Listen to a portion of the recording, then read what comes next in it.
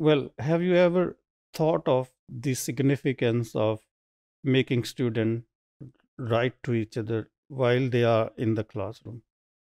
Well, in a speaking classroom or in a communication classroom, as language teachers, you might have observed that some English language teachers or EFL teachers use role plays. They give assign different roles to different students, like one becomes the manager, the other becomes customers.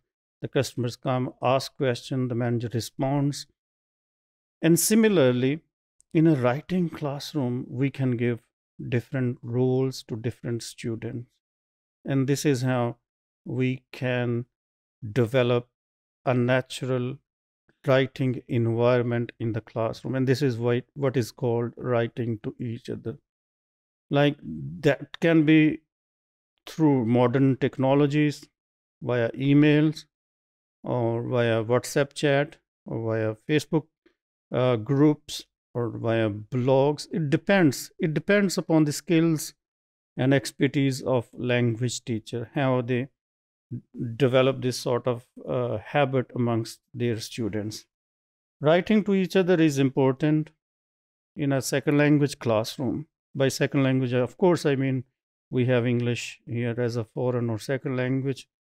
So, where people can realize how they actually correspond with with people outside the classroom. So, the notion of writing to each other in a writing classroom is to make writing as natural as the outside world, as they come across the world outside. For instance, how to write a complaint to manager in McDonald's, or how to uh, make changes in the ticket or time and write it to the manager. So this is how one becomes the manager and the other becomes customers, and they write to each other. And this is how it can genuinely impart communicative spirit amongst students.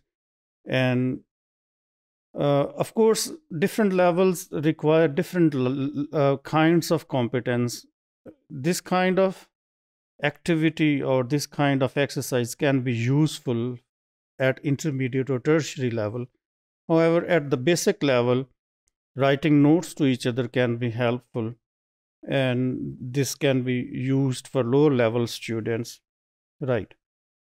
So, as you might have observed as language teachers, you might have been teaching, or you might reflect upon your own learning journeys, how you came to write, actually, how you learned how to write well. So, we have this notion of pen pals in literature on writing, and we have this notion of writing emails to each other, live chat. And this is how in a writing classroom, it's the role of the teacher as a facilitator to offer them some prompts where they can think of some questions, at least 5 questions, about some issues faced by the society. So this is the main purpose, is to develop a natural environment. The main purpose is to develop conversational environment. And of course, it helps them improve their motivation level, which otherwise may not be enhanced. And in this way, teachers can, uh, of course, depart from their conventional way of teaching, conventional way of methodology, conventional way of using some strategies. They might think of um, using innovative methodologies or strategies, or um, techniques or approaches which can be useful for the growth of the students.